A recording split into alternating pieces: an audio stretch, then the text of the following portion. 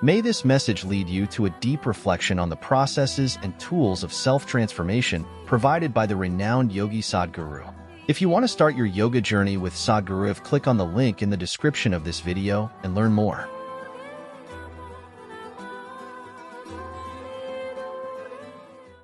A part of the reason why I work so much on my consciousness is so that I can make contact with beings from another, from other dimensions.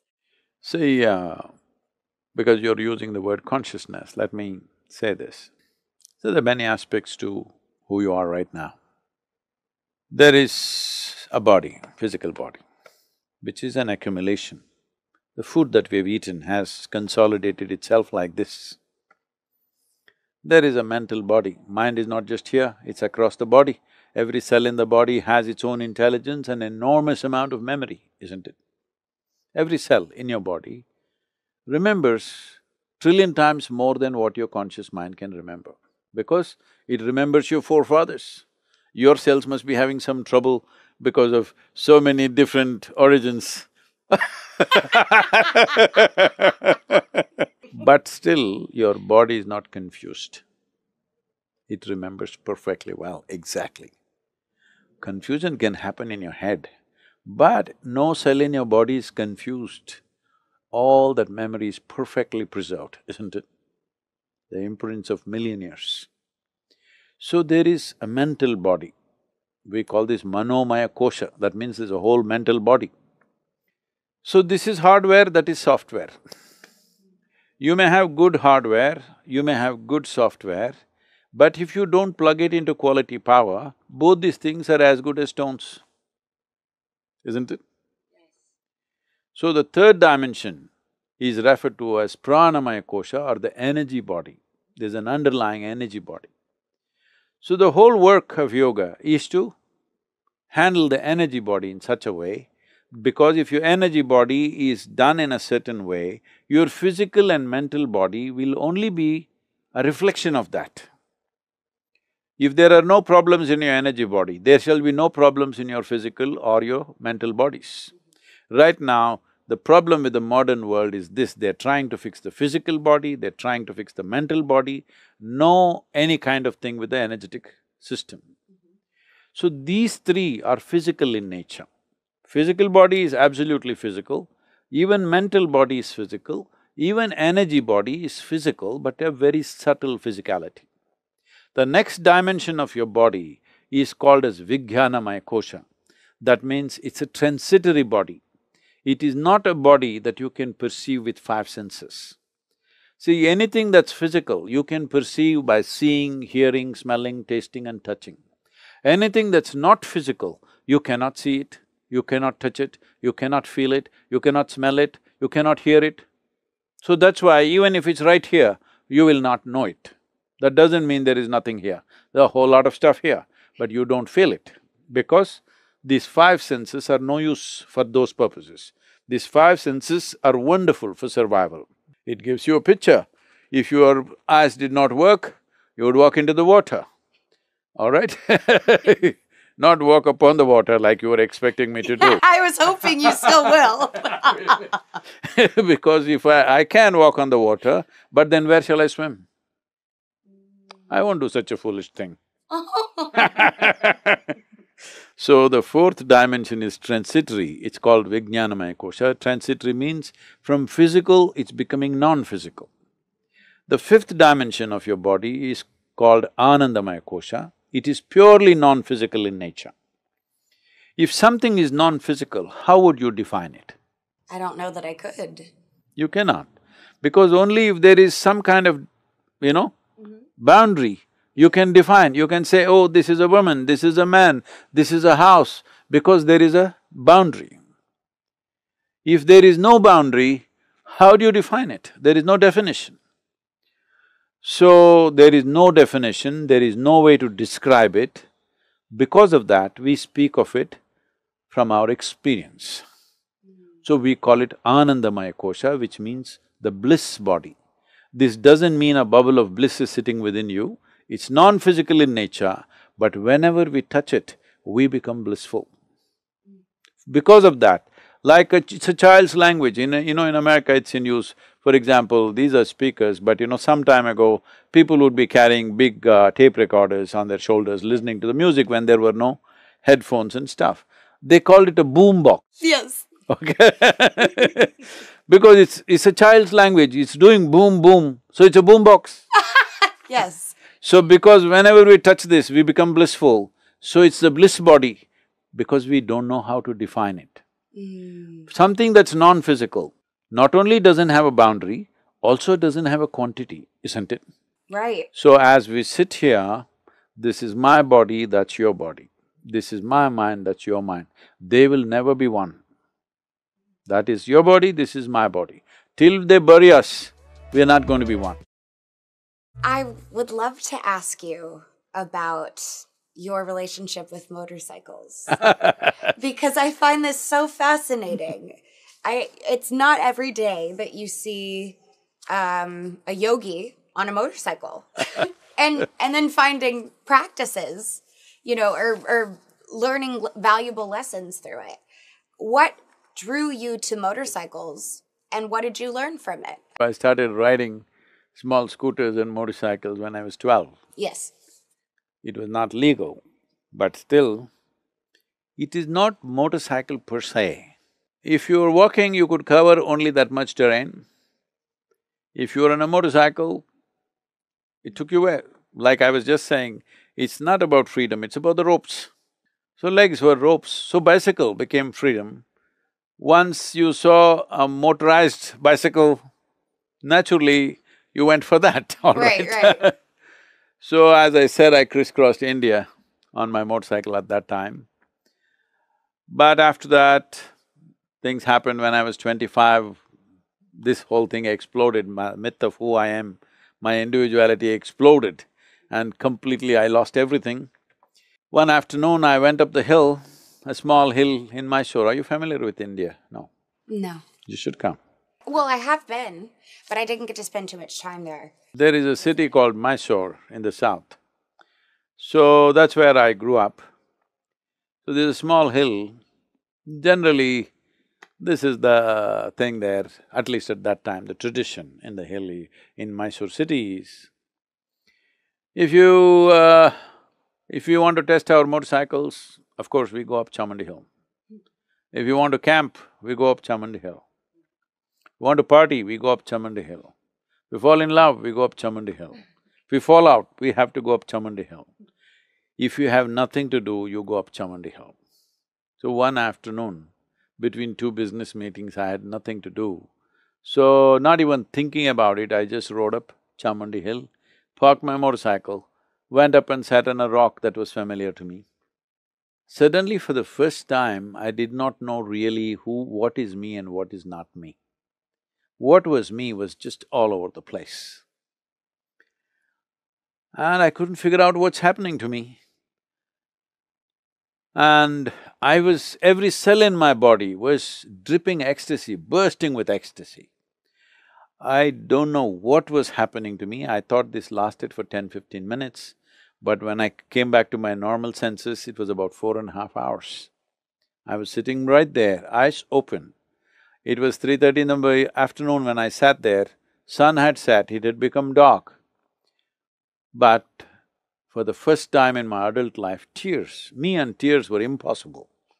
I live like this, but tears to a point my shirt is all wet. So when I ask my super skeptical mind, what is happening to me? The only thing that my mind could tell me is, maybe you're going off your rocker. But within myself, I knew I've hit a gold mine. I don't know what it is, but I knew this is not something to be lost. So when I shared with my closest friends that something like this is happening to me, but just close my eyes, I'm just gone. Hey, come on, what did you drink? Come on, what did you pop? Where did you get it? Well, this is all I got. So suddenly I realized there was no context in the society around me as to what was happening to me. Nobody knew what was happening to me. People, my family started looking at me with some concern because suddenly, the shape of my face was changing, my eyes changed, my voice changed, within matter of 3-4 weeks. My gait changed. Even if I tried to walk the way I was walking earlier, I couldn't walk. Suddenly my gait changed, everything changed. And lifetimes of memory just descended on me in such a way that it became a bit challenging to be with the people who were around me, my family, my friends, my work. By then, within 5 years, I was known as a very successful entrepreneur, having half a dozen businesses going. I just couldn't go there anymore. I went there one day and I just sat there for some negotiation. Then I saw whatever I think, all these guys are agreeing to me, even though it's not good for them. That's the day I decided I will never sit for any negotiation ever. Even now, even for the yoga center, so much land is being bought, sold, whatever happening, I never sit for any negotiation because if I think something, they will do just that. So, I said, I'll never again sit in a business deal, ever. I've not done that till now and I will not do it. So I just stepped out of my business and traveled around for about a year and a half, trying to check out what was coming in my memory, lifetimes of memory. So I traveled just to check if it's true. Though in my mind it was crystal clear, I was such a skeptic, I was trying to somehow prove it wrong. But every bit that I saw was there. I traveled thousands of kilometers across India, trying to identify those places. After that, there's been no looking back, the last 39 years. At that time, I sat down after about maybe a year or maybe a few months. I thought, see, this is fantastic. If I simply sit here and don't mess with my mind, I'm ecstatic, bursting. And I knew this is true with everybody. I tried with a few people and it worked. Then I made a plan. In 2.5 years' time, at that time the world's population was 5.6 billion people. In 2.5 years' time, I will make the entire humanity ecstatic. I've discovered this. Ānanda out of his own device and deception, he devised it in such a way that he will always be in Gautama's physical presence. Gautama warned him, this is not good to fix up life like this. You are fixing me up like a wife would fix her husband. Because Ānanda, being Gautama's elder brother, before he took his monkhood, he put a condition on Gautama. He said, right now I'm your elder brother. I can command you to do whatever I want. But once I become your disciple, I will have no such power. So let me exercise this right. And now I'm telling you, after I become your monk and your disciple, never should you send me away from your physical presence. I must always be in your physical presence. Never you should say, go there, do that, do this. Always you must keep me next to you. Gautama said, you are trying to fix me up like a wife. Never you should love anybody, never you should do this. This is not good for you. This is not at all in the interest of your well-being. But as an elder brother, you are asking me, and if you insist, I will abide by this. But I'm telling you, this is not good for you. Ānanda said, it doesn't matter, but I must be in your physical presence. He stretched it to ridiculous lengths. This wanting to be in the physical presence of Gautama, he stretched it to ridiculous lengths. It came to a point where after 8 years' break, Gautama went back to see his wife, who was his wife at least, Yashodhara. Yashodhara is a very proud woman. Gautama being her husband at that time, and Yashodhara with an infant child, Gautama left the house without telling her in the middle of the night like a thief. He did that because he admitted that he did not have the courage to face her. If he looked her in the eye, his determination to go in search of truth may falter. If he looks at his child, when the child is awake and calls him father, his longing to know may falter. So he left in the night. Now he is going back after 8 years, a fully enlightened being. But he is sensitive enough to appreciate the emotions of Yashoda, how she would have felt and how she is still angry with what happened to her life. What happened to Gautama's life is fantastic. What happened to Yashodhara is not a good thing. He knows that. So he is going there to see what he can offer to her now to compensate for what she has lost in these 8 years. So it is a sensitive situation. So he told Ananda, this once relieve me from the promise that I made you. This is not for myself. For me, she is no more my wife, I've grown beyond those things. But for her, I am still her husband who deserted her without telling her, without giving a warning about it. So this is a sensitive emotion for her. She's a proud woman. It is not good for you to be there. Ananda said, you must keep your promise.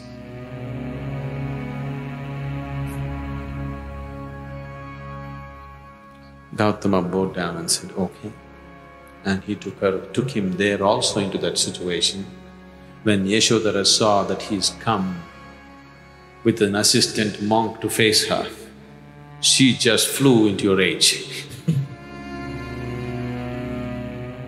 Gautama knew this. He said, this once relieve me of this promise that I made. This is nothing spiritual that you are going to miss anything. This is about my wife. He said, no.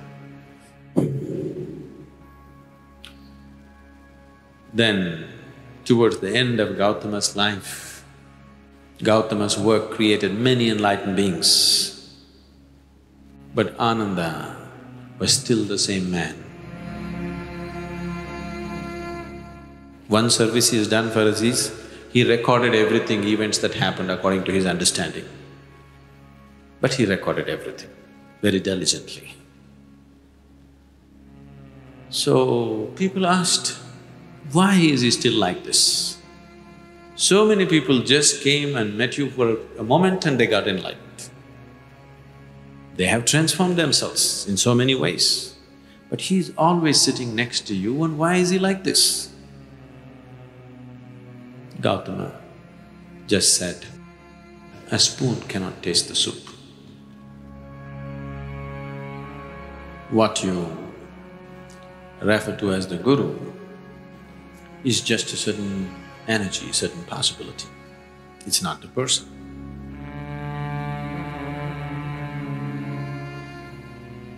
So the physical presence, is it important? It is very important. But the physical need not mean the physical body. The grace is not an airy thing. We can make it very physical. It's as physical as the breeze that you feel. It's as physical as the sunlight. Initially, when a person is just beginning to become receptive, being in the physical presence of the Guru becomes very essential because your way of perception is only seeing and hearing and 5 senses. Because of this, you want to hold him in your eye, you want to hold him in your ears. This is the way you know he's there. Yes, it is a necessity in the beginning, but you need not remain there all the time. he will be very physical. Without any negativity, without any negative thoughts bringing down the intensity of the thought process, the first and foremost thing is you must be clear what is it that you really want. If you do not know what you want, the question of creating it doesn't arise. If you look at what you really want, what every human being wants is, he wants to live joyfully, he wants to live peacefully. In terms of its relationships, he wants it to be loving and affectionate. Or in other words, all that any human being is seeking for is pleasantness within himself, pleasantness around him. This pleasantness, if it happens in our body, we call this health and pleasure. If it happens in our mind, we call this peace and joy. If it happens in our emotion, we call this love and compassion. If it happens in our energy, we call this blissfulness and ecstasy. This is all that a human being is looking for.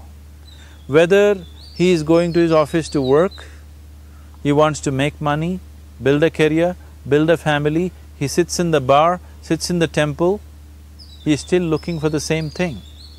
Pleasantness within, pleasantness around. If this is what we want to create, I think it's time we addressed it directly and commit ourselves to creating it. So you want to create yourself, and it has tremendous memory. If I open this water, or even without opening, if I say something to this water, it remembers. There has been lot of experiments in this direction.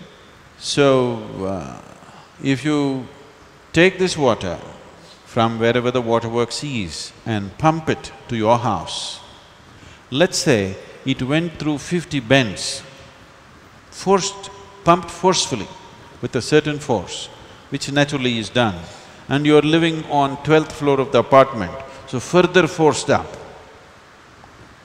Now they're saying, if it goes through 50 bends, about 60% of the water has turned poisonous. Immediately when it comes in the tap, if you take it and immediately drink it, it will work as poison in your system. If you take it and hold it for some time, it will undo itself again. Because the poisoning is not chemical, it is molecular. Molecular changes are happening, no chemical change is happening. This is why traditionally your grandmother always told you, always you must gather the water, keep it overnight in your house in a properly cleaned vessel with vibhuti and kumkum on it and one flower on it. Yes or no? In traditional homes, only tomorrow morning you drink it. Not as soon as it comes inside your house, you don't drink it because it carries all kinds of memories. In very traditional homes, people every day do puja to the water pot. Yes? And you never drink the water as soon as it comes. You keep it, give it enough time to undo itself from whatever nonsense it has gathered so that it is suitable for you when you drink it. Water you must take care, because it's 72%. It's first class, more than passing mark. Next thing is food, because that's the earth. 12%, still substantial, isn't it?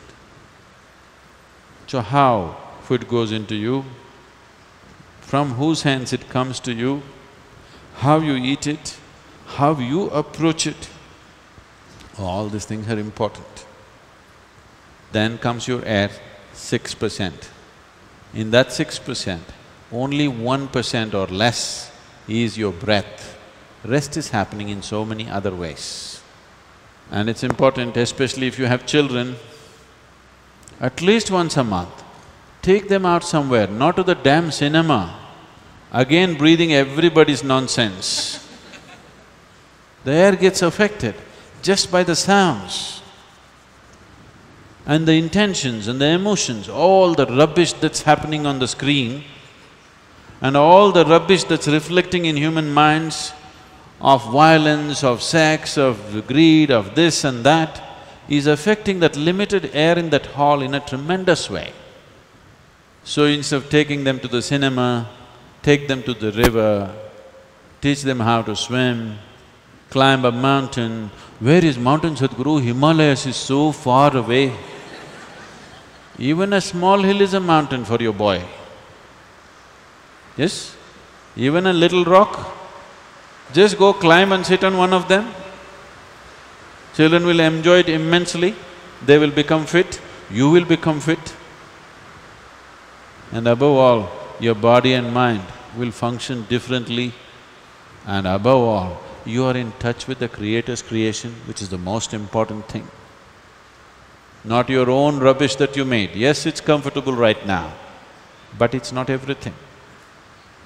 So instead of going to the restaurant, instead of going to the cinema, instead of going somewhere else like that, at least once a month, it doesn't cost anything. Huh? Doesn't cost anything. You can take your rice and avkai and go and eat there. Anyway you have it. You don't have to spend money on this. Even better, if you don't want to spend money even on the bus or car, all of you cycle. Just 3 kilometers, 5 kilometers outside Hyderabad, sit on one rock, just spend time there, feel the sun. It's very important you get some sun, air, good water. Come back, you are doing Bhuta Shuddhi in a very natural way. It is not the ultimate type of Bhuta Shuddhi, but you are doing some Bhuta Shuddhi. This is what I was saying just now. If you take care of food, water, air is not always in your hands because you're living in a city. But water and food you can take care. And what kind of fire burns within you, that also you can take care. Sunlight has not become impure, isn't it? Get some sunlight every day, please. Get some sun on your body every day because sunlight is still pure, isn't it? Nobody can fortunately contaminate it. And what kind of fire burns within you? Is it the fire of greed, fire of hatred, fire of resentment, fire of anger, fire of love, fire of compassion? What kind of fire burns within you? You take care of that, then you don't worry about your physical and mental well-being, it's taken care of. Yes or no? There are joyful people and miserable people, but there are no good people and bad people. That's big.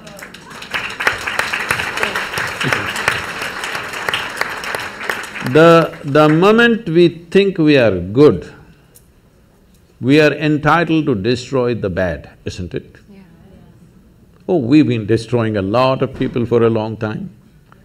Time to stop that because human beings are in different levels of experience and understanding, variety of people. Anybody who is not like you is obviously bad, isn't it? Isn't it so? Those who are not like me must be bad people. Because the basis of goodness and what you think is goodness is decided by you. No, you have no business to do that. Willing means this, I'm just willing. I'm 100% yes to life. I am not yes to this one, no to this one, no. I am just yes and yes to life. If you are 100% yes to life, you are a volunteer. Oh, that's You have become a willing life. You have become so willing that you have no will of your own. People ask me, Sadhguru, how do you operate with all these people? All kinds of horrible questions they're asking, they're doing this, they're doing that. I said, my life is not about them, it's about me. It's about how I am. It's about me. It doesn't matter how they are, that's their choice. But how I am is my choice, this is my way. No matter what they do, I'm like this. Because I have not given that freedom to anybody that somebody can freak me, somebody can make me angry, somebody can make me happy, somebody can make me unhappy. These privileges I kept to myself. It's time you do that too. Because if somebody else can decide what can happen within you right now, isn't this the ultimate slavery? Huh? Isn't this? Someone else can decide what should happen within you. What happens around you, of course, so many people decide. What happens around us is not 100% ours, but what happens within me must be my making, isn't it?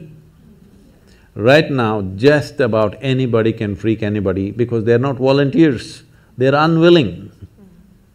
Volunteering means you have no will of your own, you can do whatever is needed. You know, we are a volunteer organization, this means all kinds of people. Most of them are not qualified for the jobs that they're doing. And I cannot fire them because they're volunteers.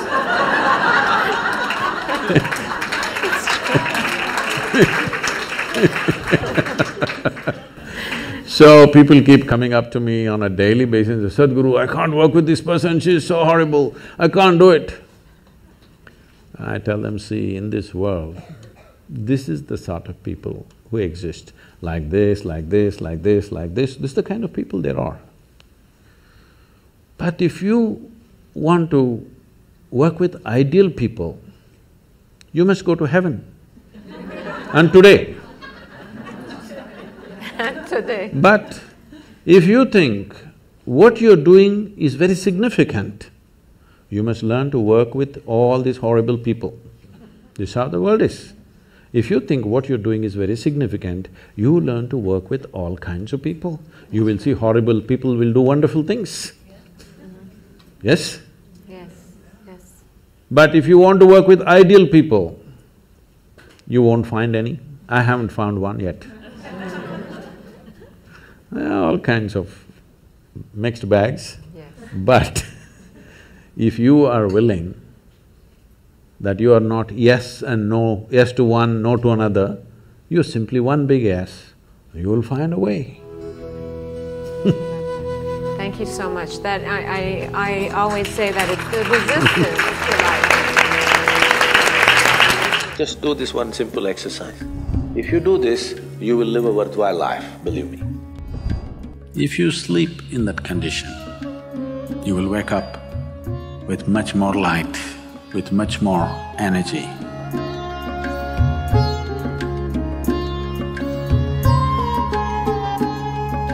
Generally, in India, they told you should not put your head to the north and sleep. You're aware of this? If you put your head to the north and sleep during the night when you're in horizontal positions, then slowly the blood will get pulled towards your brain. When there is too much circulation in the brain, you cannot sleep peacefully. If you have any kind of, inherently weak aspects in your brain, or if you're of old age, you could die in your sleep. One can have hemorrhage because extra blood is trying to enter the brain where the blood vessels are hair-like. Something extra is being pushed because of the magnetic pull. When you're in a vertical position, this is not so. The moment you become horizontal, this pull on the head is so strong that slowly the blood tries to move towards the brain. So to avoid this is true only in the northern hemisphere. If you go to Australia, you should not put your head to the south. If you're in India, you should not put your head to the north. You can put it any other way, it's okay. You are not just taught a practice, it was introduced into your system, it was implanted in your system. So whatever, if there is a life seed within you, if you're awake at Brahma Muhurtam and sit for whatever that practice is, it bears maximum fruit because of the way the planet is behaving in relation to your system. If you become aware in a certain way, a certain level of awareness is achieved within you, you will see, you will simply know when that time is. If you go to bed at the right time, you don't have to look at your watch. You will always know when it is 3:40. because the body will behave in a different way. At that time, if you sit up and do whatever process you have been initiated for, not what you picked up from a book, it will bear maximum fruit. The seed will get the necessary support at that time for it to sprout or spurt up more rapidly than at other times. This is only for the initiated. If you are not initiated, you are a book yogi, then 340, 640, 740, not so much of a difference. Sandhya kalas are more important for such people. Sandhya means 20 minutes before sunrise, 20 minutes after sunrise, or 20 minutes before sunset and 20 minutes after sunset. The same goes for noon and midnight, but they're of a different nature. So these two twilights are better for the uninitiated.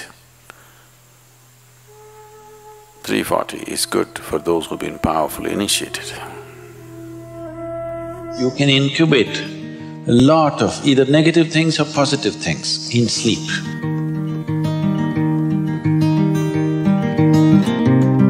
This is getting too easy. Just sleeping sadhana.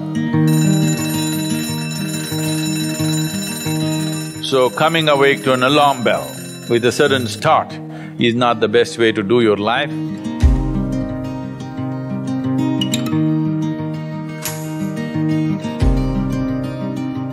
How many of you find that one day morning when you get up without any reason, you're just feeling ugly for no reason? If it is happening even at least 2-3 times a year, if it is, then you must do certain things before you go to bed. It's very, very important. Because unconsciously, you need to understand this, you can incubate a lot of either negative things or positive things in sleep. Either pleasantness or unpleasantness, you can incubate very effectively, uninterrupted in sleep. You can also incubate it in the day, but there are so many interruptions, it doesn't happen very efficiently. But if you have a tendency to go to bed in a certain way and you wake up in the morning really nasty for simply no reason, that means you're incubating things in the night very efficiently. Bad eggs. This is not just about psychological disturbances, it can cause major physiological problems over a period of time. It's important that you eliminate these things from your life.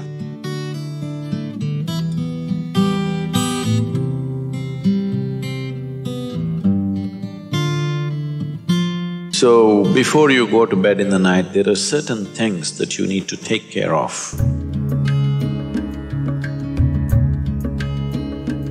It's best if you're eating meat and other kinds of meals, you eat at least 3 to 4 hours before you go to bed. The digestion is over. Before going to bed, drink a certain amount of water and go to bed. You will see it gets taken care of just like this. One simple thing can be just a shower. Always to shower before go to bed, it'll make a lot of difference. In this weather, maybe cold showers are difficult, so you go for lukewarm showers, don't go for hot showers in the night. Go for lukewarm showers, it makes you alert. So you will think, oh, I cannot sleep. It doesn't matter, you will sleep 15-20 minutes or half an hour later, but you will sleep better because it will take away certain things. When you shower, it is not just the dirt on the skin that you're taking away. Have you noticed if you're very tense and anxious, whatever, just a shower, you came out and feels like almost the burden has been taken away from you? Have you not noticed this? So it's not just about washing the skin, a whole lot of things happen when water flows over your body. This shower is a very rudimentary buddhi shuddhi, because over 70% of your body is actually water. If you run water over it, a certain purification happens, which is beyond cleaning the skin. Visionary Women is a volunteer-run organization, and I know that every single person who is here is giving their time to one organization or another. And the fact that you have 9 million volunteers, and you were talking about the relationship between volunteerism and willingness, and that it's through willingness that you uplift your consciousness, if I'm quoting you correctly, or I'm understanding it. In some ways talking about how it could be a doorway to becoming a bigger person than who you are. See, before we come to women, first thing is visionary. What a vision means is, see, everybody has desires. Desire is an incremental way of enhancing our life. Today you desire, I must have a home, tomorrow you desire, I must have this money, tomorrow you desire something else. These are incremental ways of arranging and rearranging our lives, which are needed to do a few things. When you say, I'm a visionary, what you're saying is, I have a larger desire, which is not about just incremental improvement of my life. Desire is about me always. Vision is an all-inclusive process. So, this itself is a phenomenal thing. If people, instead of having desires, if they have a vision, vision is always all-inclusive. Desire is personal. Desire leads to incremental changes and improvements. Vision can transform the whole situation.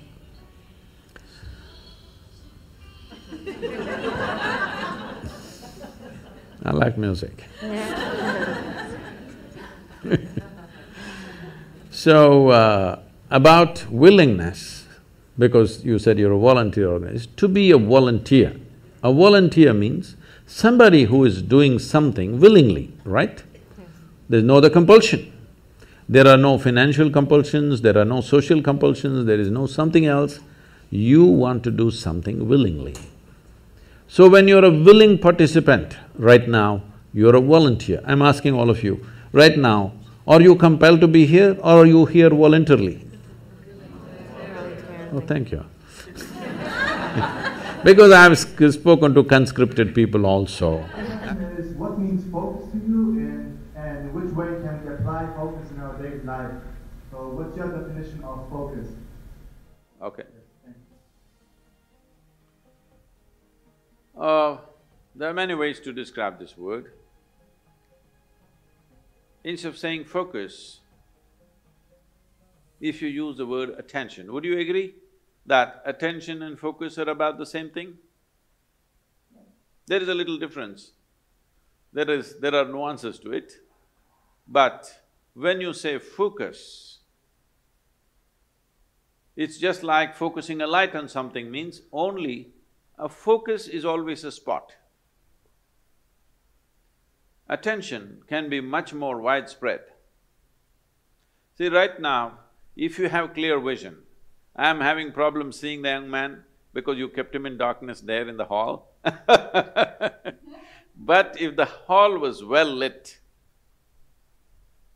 I don't have to focus myself to see the people who are sitting here.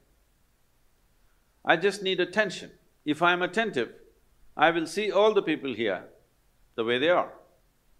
But now I get interested in this one young man, then I need focus. If I had only focus without the general attention about everything around me, indiscriminate attention I'm talking about, attention not even about something, just being attentive only because there is a certain level of attention and awareness within you, you even know that you exist. Otherwise, let's say in sleep, in your experience, neither the world exists nor you exist, all that's happened is there is no attention. Because there is no attention, there is no perception of any kind.